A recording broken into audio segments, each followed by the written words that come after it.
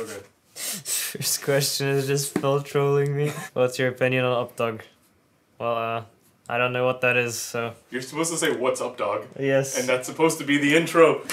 I just know what it is. You're too like... smart. There's a reason he's the world record holder. It's too smart.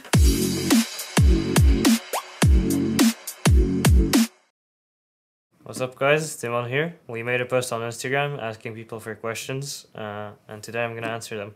So, someone asked a question in Polish and English. In English, they said, Tymek, what are your future plans? Tymek is an abbreviation of my name. So pretty much what they're asking is, what's my plans for my career? For the next few years, I think I'm gonna be a professional cuber. That's what I'm doing right now, and it's going pretty well. We'll see how it goes in the next few years, but I'd expect it to keep going well. How did you get around noticing your bad habits and finally getting over them? Well, it depends what the habit is, but let's say you're doing a lot of rotations that are unnecessary. You can do solves, focusing on edge orientation and whatever the habit is, pretty much, and trying to fix that. There's no really good way to teach this because every habit is different, but you just need to try your best and practice a lot. What do you think is the optimal balance between efficiency, TPS, and look ahead? I don't think there is an optimal balance. I think the optimal balance is different for every person. For me, efficiency is a lot more important than TPS because my TPS is not naturally as good, but my efficiency is naturally pretty good, and look ahead is probably the second most important of those three. But for example, for Ruihang and Yihang, the cubers in China, for them it's clear that TPS is the most useful just because they're naturally really good at it, and I'd guess look ahead is also second for them, and then efficiency is last on the list due to TPS balancing it out. Tymon has mentioned that he doesn't like a few aspects of WCA competitions and that they can be improved. What changes would he like to see? Firstly, I think it's great that we have something like the WCA because otherwise we wouldn't have pretty much any competition. But there are a few things that would be awesome if they could be improved. One thing is the average of 5 format. I think for high-level competitors, an average of 5 is very random. So especially for big finals like the World Championship, it doesn't really make sense to have an average of 5 deciding who the world champion is, just because the amount of random chance in that is very high. So when you have 16 people or 12 people in a final and the format is average of 5, it's highly unlikely that the best person will win. So I'd suggest doing either average of 12 or average of 25 for big finals, and maybe making it optional for local organizers to have also bigger formats if they want to. Obviously this would require some experimentation with how long this takes, how to handle scrambling and stuff like that, but I think it could be done. Which comp do you think was the most enjoyable? I think for me, my favorite competition was Warm Up Sydney 2019 because that was the first competition where I really got to compete in 3x3 against world-class competitors, and I did really well too. In the first round, I got first place and I broke the European record. That was pretty crazy. Then in the semi-finals, I didn't do that well, but I still got third in the final. So yeah, it was really fun, and you know, just meeting all the top competitors, talking to them, it was a lot of fun. How do you warm up your hands? Depends how cold my hands are. If I've just woken up and my hands are at a decent temperature but not warm enough to cube, I just solve my cube slowly so that I don't put much strain on my hands, and then they'll get warm after a few solves. But if your hands are really cold, like you're in the winter and you just got home from, I don't know, walking somewhere, you can do some exercise, jumping jacks, squats, stuff like that, and that'll get your blood running, so your hands will warm up, and then you can do what I presented with a decent temperature. So just do some slow solves and then it'll get better. Do you like pizza? Yes. Burger or pizza? Pizza. How do you get so hot? Well, if you live in Alaska, you're not going to be very hot, so you gotta move to like Miami or maybe California, somewhere nice, and then that should work. Do you think color neutrality is worth it? I think it depends on the person. Seems that at the highest level there are more and more people using only white and yellow or dual neutrality. Using only a single cross color would be really difficult at the highest level, but color neutral versus dual neutral is a very close battle, just because when you're color neutral you can waste a lot of time trying to pick what color you're going to solve, whereas with dual neutrality you only have 2 choices, so usually it's pretty easy to decide and you get more time to plan your solution.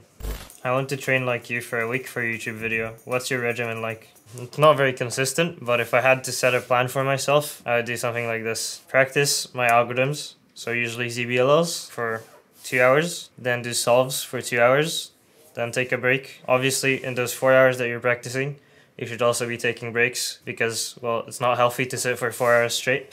Then take a long break for like an hour, maybe hour and a half. Then practice algs for an hour and then solve for an hour. So 6 hours total.